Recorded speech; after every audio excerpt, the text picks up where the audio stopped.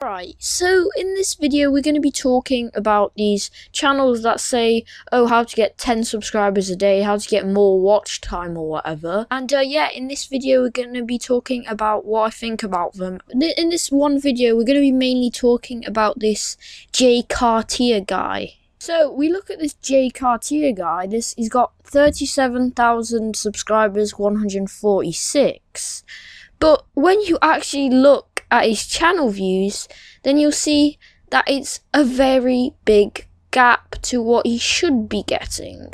And not to like flex my ego or anything like that, but I get more views than him on his most recent videos. And the fact that this guy's got 500 times more subscribers than me is absolutely ridiculous. And you see, the problems I have with these channels is that they literally repeat themselves forever. They repeat themselves for ages.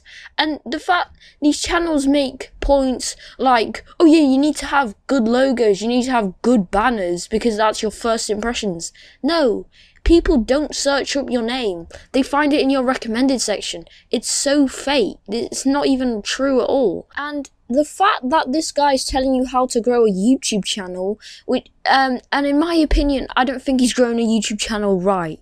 Because if you're getting that many views compared to your subscribers, you do realise that's really bad. That is not good at all. That is not how you grow a YouTube channel. Subscribers don't help you. I don't know what you did to get that many subscribers and then not even get frequent ones.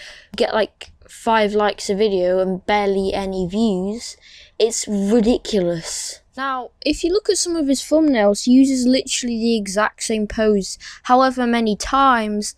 And the fact on one of your tip videos you said, oh, you need to make good thumbnails, which is a good point, but if you don't do that yourself because you're reusing a pose, and to be fair, it's quite a good pose, but it's been used so many times that it doesn't stand out in someone's recommended because that's how you usually find a channel. And if you want to say to me, oh yeah, but that's just your opinion that it's a bad thumbnail, if you look at his views, like I've said before, it can't be a good thumbnail because if it was an actual good thumbnail, people would click on it. And the fact that they didn't proves that they didn't like the thumbnail. It's just compulsory. It's democracy. Nobody liked the thumbnail. There are very few people that actually like the thumbnail. So this is a message from a small YouTuber that gets more views than you. Not flexing or anything like that.